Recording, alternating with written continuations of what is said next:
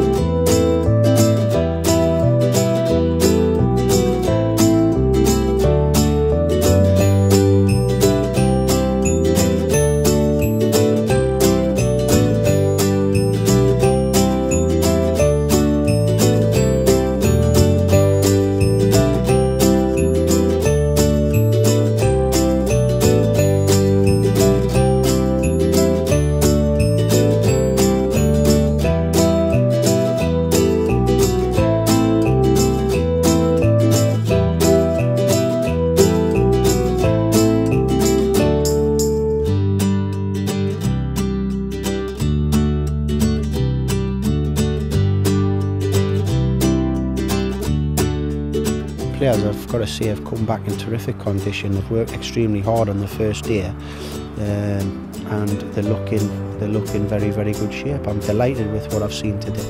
Initially, you break the pre-season down. The first couple of weeks is totally and solely concentrating on the fitness. So your first couple of pre-season games, you expect the players to go in them a little bit fatigued, because you train before or after them, so it's classed as a training session really, the first couple of games, so you do double sessions, so there will be a bit of fatigue, but it's important that the players have that, so they come through that, and then they get what you call the second wind. They've broke through that, and then the next batch of games, the remaining four for us, is all about the tactics as well as the fitness. So and then obviously the 3rd of August is about what we're trying to achieve and be in great condition for that.